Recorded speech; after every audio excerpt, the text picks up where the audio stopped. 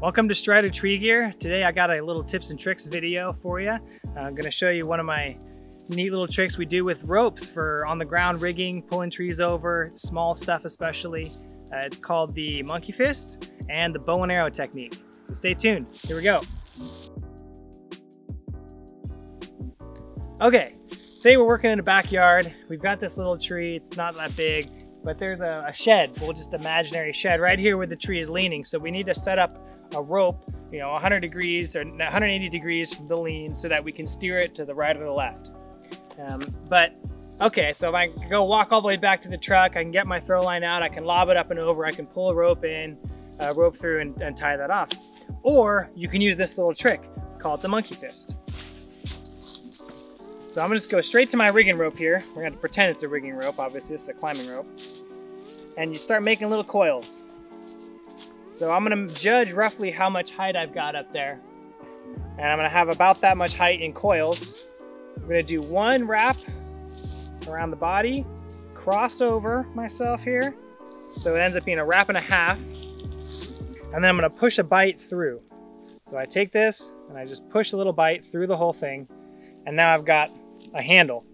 Now, if I go ahead and throw this, what's gonna happen is the whole bundle here is gonna release as soon as it goes through.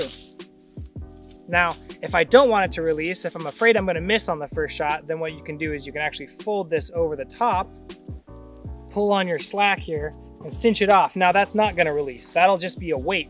So if I throw it up and over, I'll be able to flick the weight. So I'll do a little demonstration like that. Okay, so it just landed up there. Oh. So I missed the first one. Well, I'm glad I bundled it up right like that. So now we get to throw again.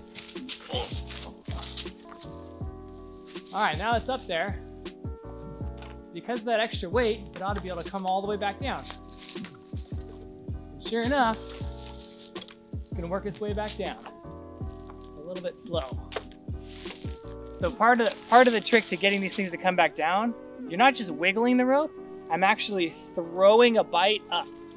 So I'm gonna take a little bit of a bite and flick it up, and then it drops down that same distance. Boom. There we go. Pass that around the tree, and now I can tie a running bowline, cinch it off. That took a little bit of time. I want to show you a little bit of an easier way to do it.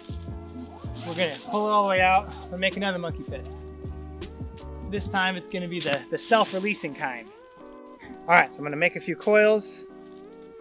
This is the self-releasing monkey fist here.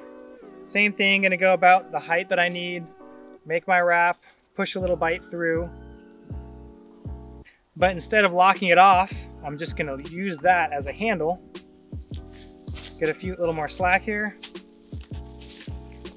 And we're gonna throw it. Boom, just like that, all the way to me. It released as soon as it hit. Now I can actually tie my bowline on a bite or whatever.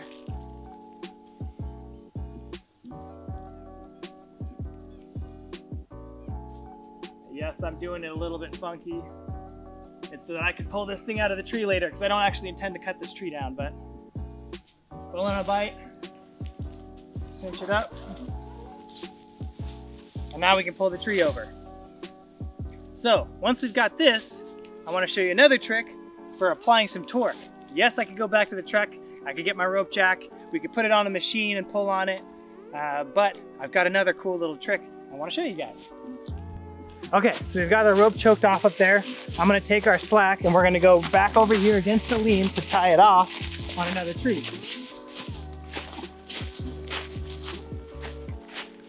All right, got this long rope, we got our anchor point. So one of the things I'm gonna do, go this way.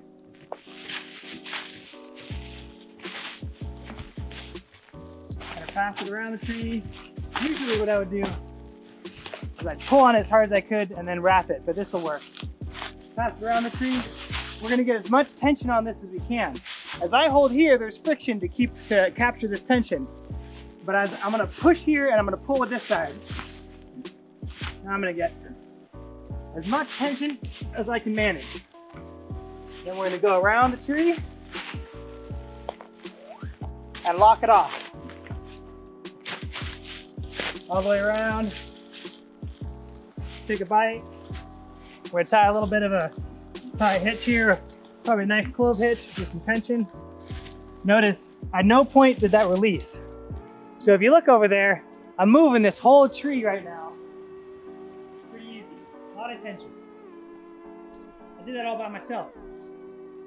Now, when it comes time to actually fall this tree, I can add a significant amount of tension and even some directional pulling by coming right out to the middle of this rope and pulling on it. If you look over there, I'm standing this whole tree up by myself. For just a little bit of distance, I can put more tension on that rope than 4 guys pulling. It's that much of a difference. This is called the bow and arrow because the mechanical advantage is the same that you would get while using a bow and arrow. If you pull right in the middle, you gain a lot of mechanical advantage to flex those limbs. Essentially, that's what I'm doing here. Now the follower would just go, he'd make his directional cut and fall it whichever direction, and I could pull it and lift it up away from whatever it was leaning towards. And that's the bow and arrow technique. It works great. It's very effective, it's quick. You don't need any other equipment, just your rope. You can use a monkey fist, lob it up and over, tie it off, walk down, wrap around a tree, and pull.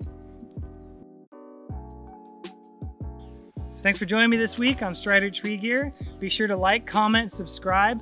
Let me know what sort of things you're interested in, what you want to see on this channel. And don't forget to hit the little bell so you'll be notified when the next video comes out. Appreciate all your guys' support and look to see you next time.